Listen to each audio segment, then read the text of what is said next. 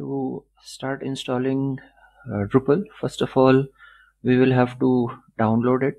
So go to the Drupal's website, drupal.org project/Drupal. Here you will get the option for the current 3 available Drupal releases: 7, 9 and 10.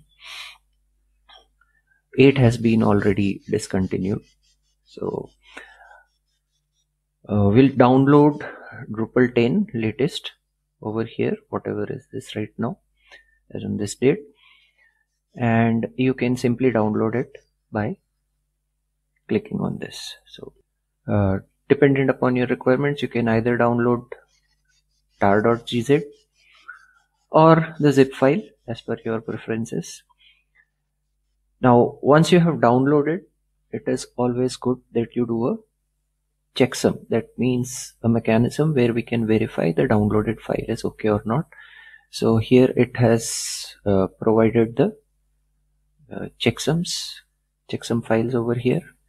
Fine. Here you can see the SHA1 is provided, SHA256 is provided, I think, and MD5 is. So any one of these you can use to verify the checksum of the downloaded one.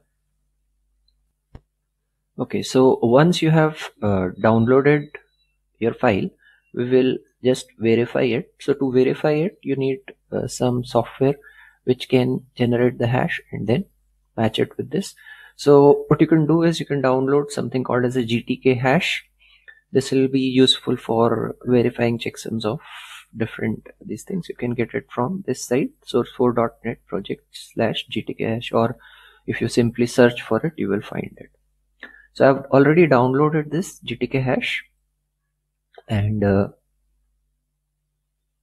here. So first of all, we'll need to copy paste the checksum which we want to do. So I have downloaded this. So I will copy this over here, and we will load the file from here.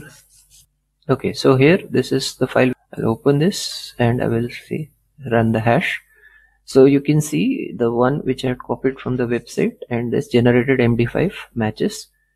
So the generated checksum matches with the MD5, and this verifies that our file which is downloaded is good for use.